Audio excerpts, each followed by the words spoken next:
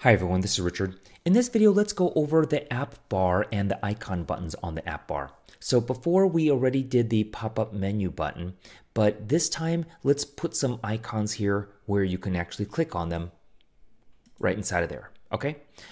So this is going to be pretty simple and straightforward.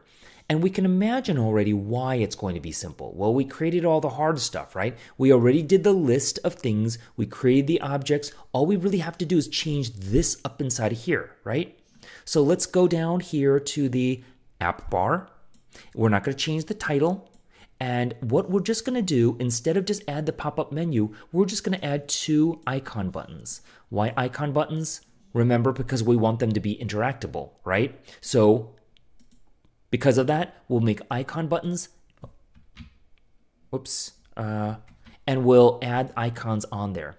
And which icons are we gonna have? Just like the first 2, the 0 on the list and the 1 on the list. So I'm gonna say icon, new icon, choices 0.icon. So it's gonna be 0.icon right inside of here.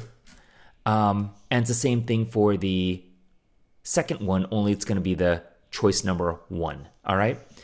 But we can already see right here, remember on selected, it automatically sent the selected choice as part of the argument when you go after the select function. But here, we're gonna use on pressed, but it's not automatic. So we're gonna have to use the syntax for an anonymous function, and it's going to say select and send this information choices. So we're going to have to specifically define what is going to be the argument. And so you have to be exactly right in this circumstance, which isn't difficult. So what you're going to say is select choices 0 and choices 1. So if you click on it on pressed, it will select right inside of here, choices 0 right inside of here, set state, selected choice equals choices 0. So select choice is choices 0 or 1 or 2 or whatever you actually click on. All right. So just like that. So it's pretty simple and straightforward. The thing that we have to realize is on pressed, all of these methods are not created equal, and we have to learn just when to use which method. Couple of other things. Notice I click here, car, bicycle, but car and bicycle are right here. What if I want to take off those 2?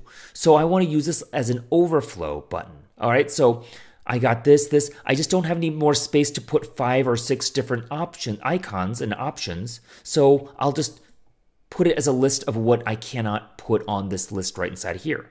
Well, what I would do is by going on the pop-up menu bar, right?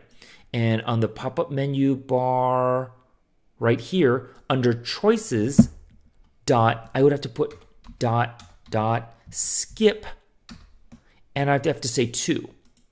So it's not a list where you skip 0, 1, it's 1, 2, okay? So I'd have to skip those 2, and when I click on it, it will get rid of the car and the bicycle. Okay, and it'll just go for the boat, bus, and everything behind it. So that's how you basically use it as an overflow button chooser. Okay, pretty simple. Once we have the basics down, this seems like it's nice and easy afterwards. All right, thanks.